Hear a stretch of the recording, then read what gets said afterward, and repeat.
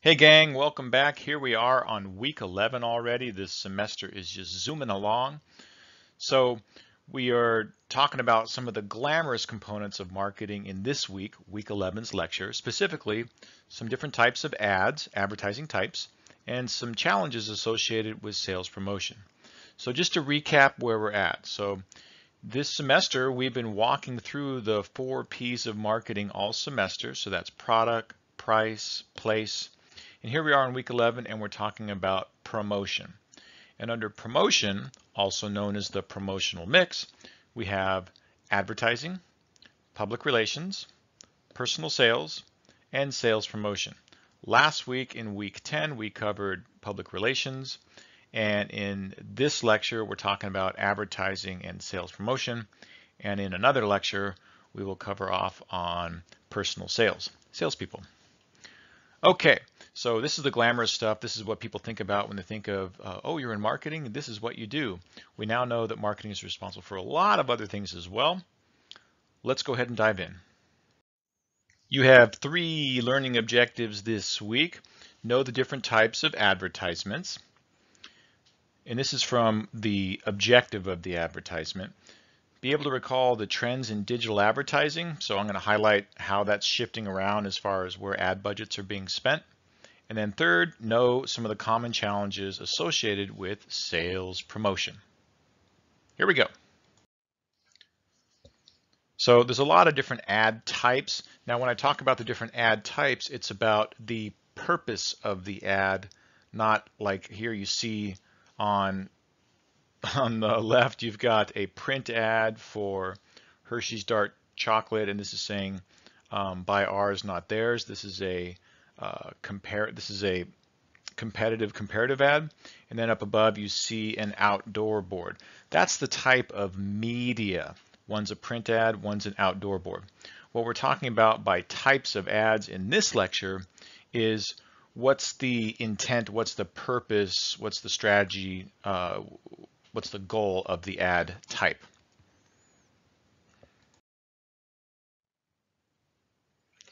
And when we think about different advertising methods, not all ads lead directly to a sale. Sometimes you're just trying to build awareness for your brand. And we know from the consumer buying behavior lectures that I did earlier in the course, we kind of have to move people through some steps.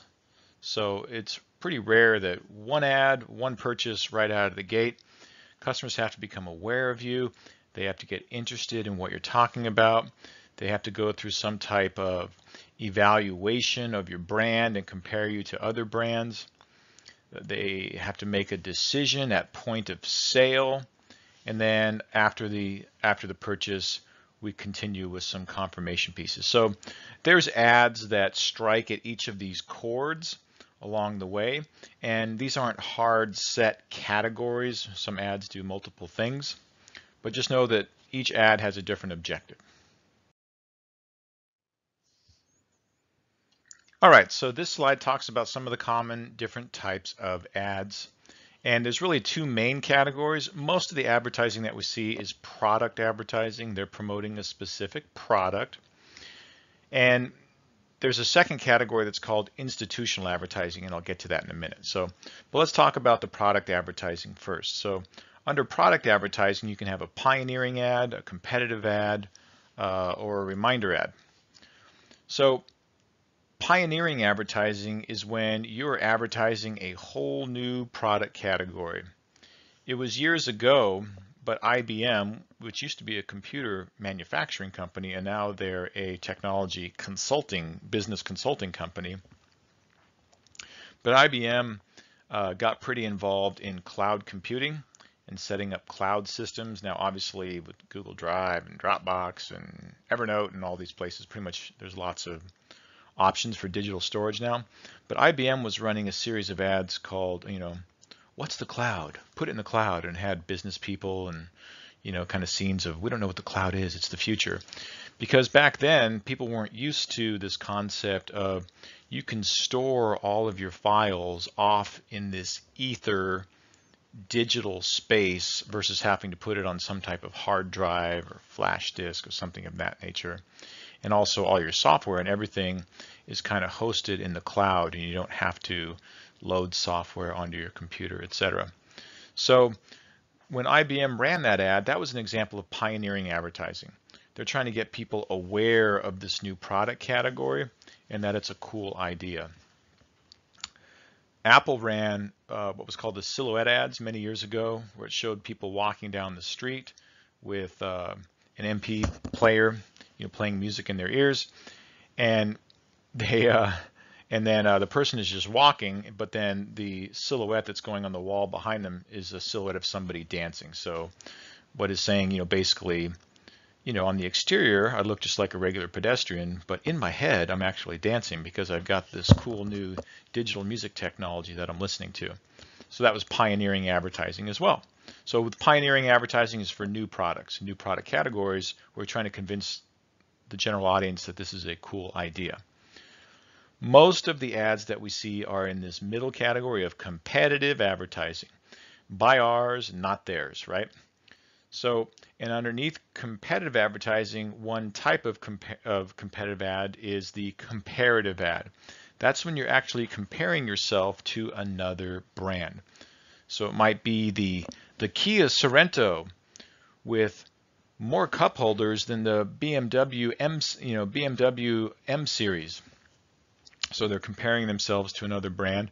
Now, when you compare yourself to another brand, you are giving them some media exposure, but you're trying to say we're as good as, if not better, than this other, and it's oftentimes a superior brand. So comparative advertising, you have to make sure those claims are accurate, or you're probably going to get sued in that advertisement by the competitor for making false claims. If you have a well-known brand name that's established in the marketplace, then you can run reminder advertising. Reminder advertising is just letting people know that you're out there as a brand. You're not pushing really a specific product, so it's not technically product advertising. You're just reminding people that you exist. So M&M's has done this for a long time, and I think in some subsequent slides I show you that, where they got the picture of the little M&M people. They're not showing you a bag of M&Ms and pouring the M&Ms out into a cup and showing somebody eating them. They're just showing kind of the mascots of the company, if you will. Or if it's Target, the retail store, they would just have the red Target logo maybe on the side of a building or on a billboard, not mentioning any offers or products. That's reminder advertising, and that tends to be in the realm of well-entrenched brand names. So that's product advertising. And then there's another category called institutional advertising. And institutional advertising is when you're running ads about the good works that the company does. So it's kind of promoting the corporate social responsibility efforts of the company as opposed to hawking specific products.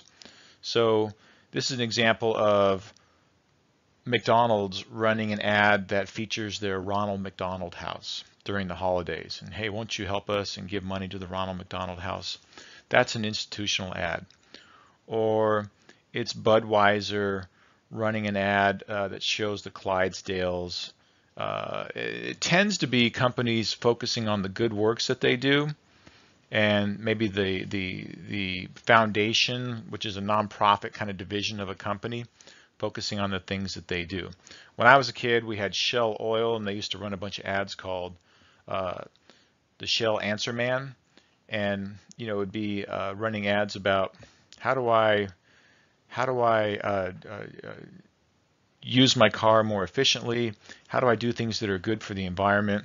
Shell used to run ads that would say, we own this land here, but we're not going to drill for oil here. We're going to leave it set aside for nature to protect this bird. And they would run an ad on that. They were probably legally required by the Environmental Protection Agency to not drill on that land, but they went ahead and made an ad about it, right? So that's institutional advertising, focusing on the good works that the company does. Product advertising, institutional advertising, and you see some of the subsets here of product advertising: pioneering, competitive, and reminder. So here's an example of a comparative ad. So again, if you're like a lower price point, lower perceived quality brand, you're going to use a comparative ad to improve your perceived value and quality of your product by comparing you to a superior brand. So here's Suave, which is kind of a lower price point shampoo, and they're comparing themselves to Nexus Humectress, which is a much more expensive product. And they're saying, hey, we're 14 bucks less. So that is a straightforward comparative ad. And you have to be careful as an advertiser if you run comparative ads, because if any of your language is incorrect, price points, discounts, like I said before, you're probably going to get sued for a libel lawsuit, that you're making false claims about the company.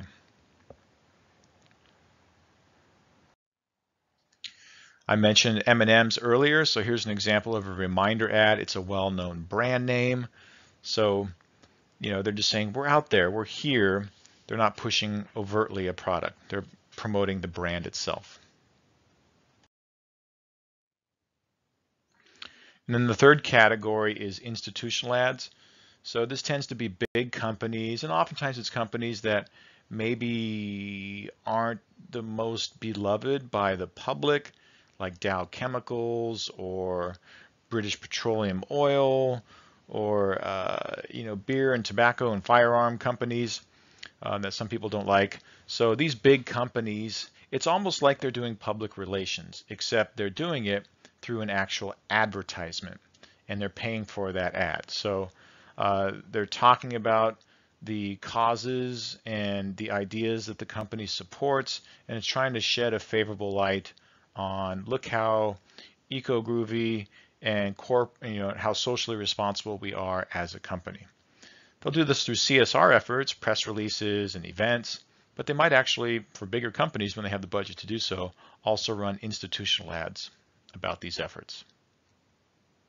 So that's advertising. The other thing I wanted to add in here is just giving you some current numbers on ad spending by media type. And I apologize that my face here is cropping off that out of home, which is the yellow number there. But take a minute and look at this graph. This is from Statista.com. And this is looking at the changes in ad spending by type of media from 2010 up to 2020. And in the bottom there, you see the blue, which is digital advertising. So that's everything on computers, social media. This category has grown quite a bit. The second category in your stacked bar there with the darker blue is TV. And we see that TV has been shrinking. And in fact, finally, in 2017, that was the year that digital advertising surpassed TV in total spending. So the future of traditional TV, which has been the biggest hammer in advertising pretty much since the 50s, is going to change probably in your lifetime as companies like Facebook and YouTube are working to basically create broadcast capability for their advertisers on their platforms. Facebook has Facebook Live, makes you basically able to have your own TV station and broadcast out to all your people. So the future of TV, we'll see how it goes. And you can see some of the other categories here. Newspapers in the green, definitely dying out and on their way down, and they have been for a while. Still alive, but I think as all the baby boomers kind of age out of the population, we might see the end of traditional printed newspapers.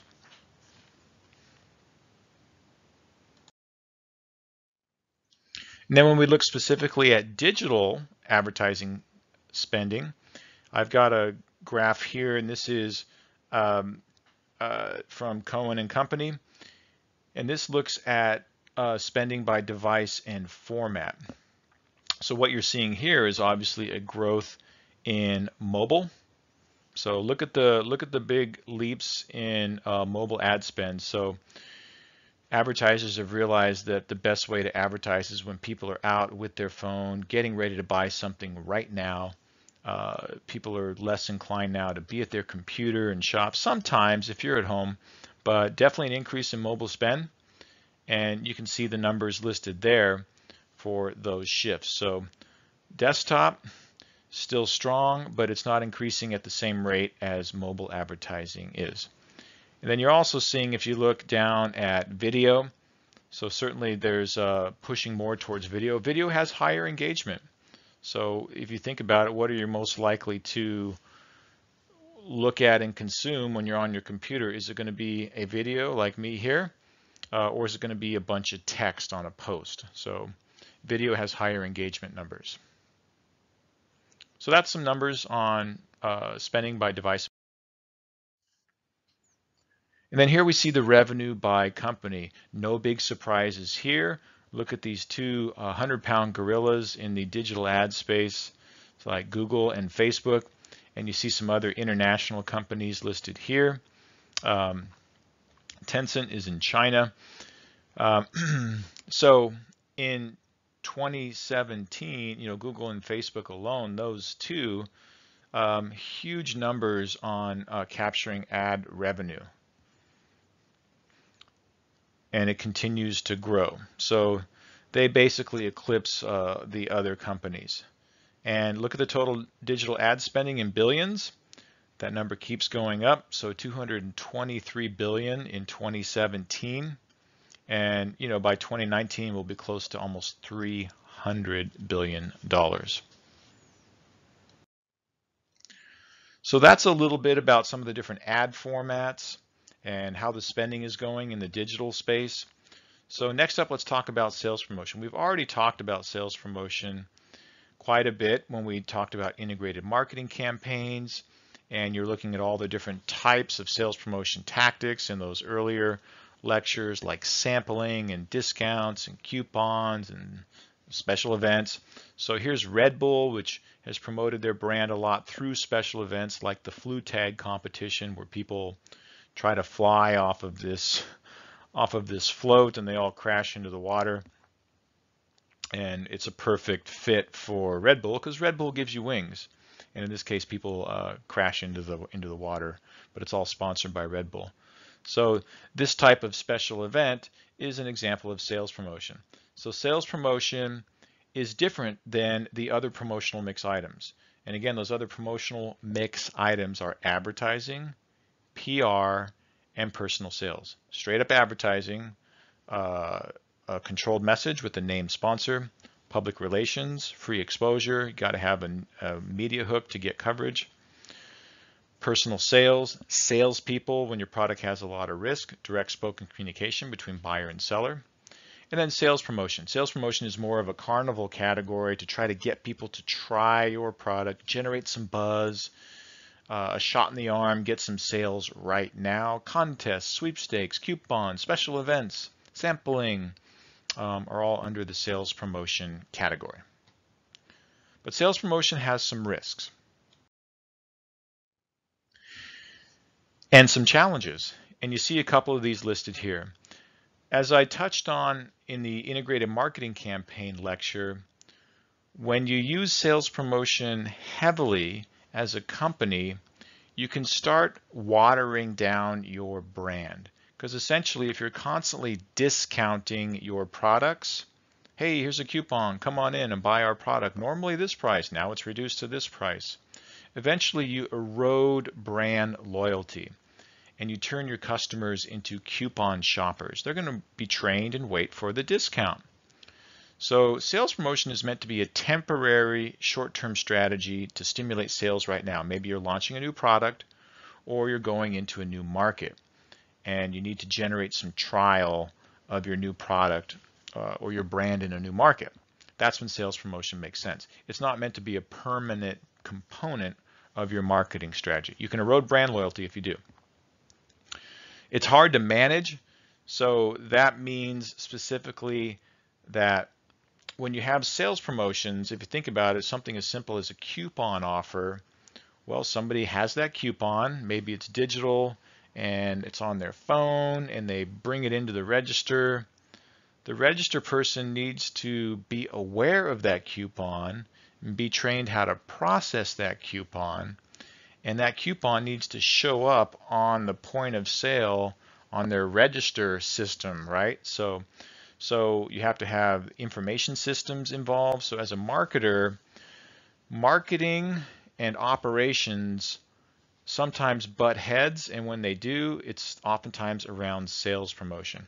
Marketing comes up with all these crazy events and discount offers, but then the people at the front lines in the store who actually have to process coupons and deal with these promotional activities, it adds to the burden of their jobs already. And so, a retail store manager isn't going to be that as excited about a sales promotion if you're the marketing director for that company.